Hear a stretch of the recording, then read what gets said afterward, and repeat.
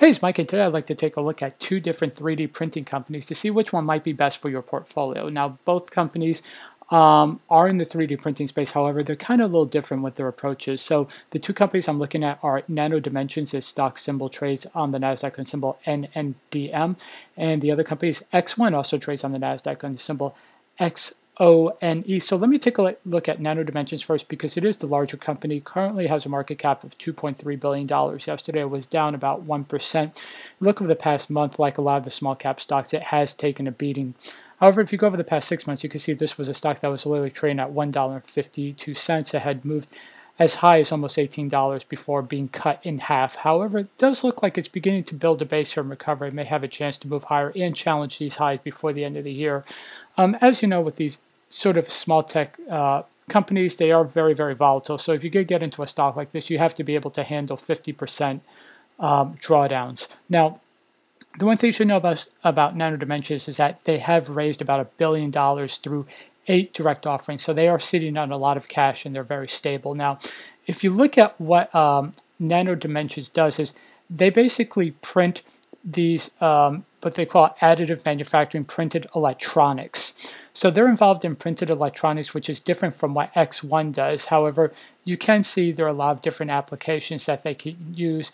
If you have a business that needs a lot of, everything from circuit boards to microchips, they can, the Nano Dimensions Dragonfly machines will be able to print these out pretty quickly. Now, XONE is a much smaller company. It has a market cap of under $700 million. It was up over 3%. So XONE is usually going to be more volatile than Nano Dimensions just because of its size. You look over the past month, it too has been cut pretty hard. However, over the past 6 months, you see this is a stock that has risen pretty significantly. So after you have these big rises, you can expect for it to get some selling. But it has looked like Nano Dimensions that it might be able to build a base here and move up and maybe challenge its highs before the end of the year.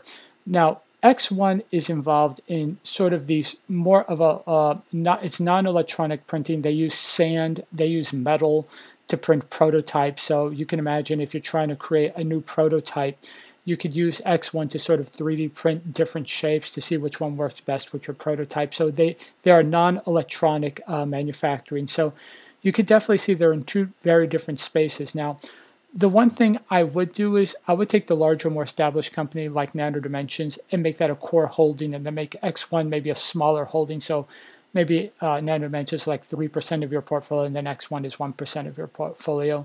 And that'll sort of smooth out the volatility if you believe in sort of the 3D printing story. However, I do think it's nice to own both companies, but like I said, I would not own both of them on an equal weight. Because I think the volatility levels are going to be much different moving forward. I think Nano Dimensions is going to move really well, but it's not going to have the craziness that XONE will have. But I do think both of them are satisfying two very different markets in the 3D printing sector. So it might be good to hold a basket of both of them. But like I said, I would put a little more money into Nano Dimensions. So that's what my comparison video for today. I hope you enjoyed this video. So be sure to leave a like and go ahead and subscribe and turn on notifications. I do multiple daily updates on stocks, options, and stock trading strategies. Thanks a lot. Bye.